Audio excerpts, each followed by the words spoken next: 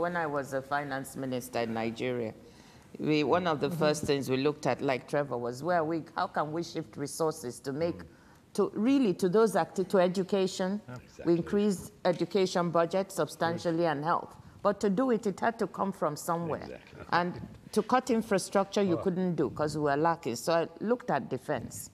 And we decided that, to cut the defense budget by about 25%. So I delivered that news to the president. He accepted it. And then what happened was that after the cabinet meeting in which we had looked at the budget, I was summoned to a meeting in the president's office the next morning after this discussion. And in came,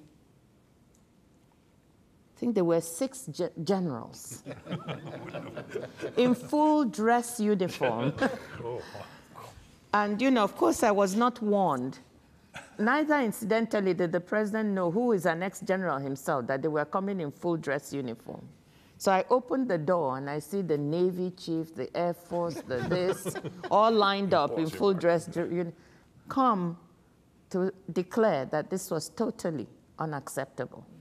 And as you talk, this image comes to mind. It was a little bit frightening when I opened that door. I hope you weren't scared by them. Oh, no, they were very intimidating. But, what I'm proud of is that the president stood his ground and I stood my ground in arguing that if we wanted a material difference to begin in this country, we needed to invest in the future, which is the education of our youth, the health of our people, and not in arms. And we won the day.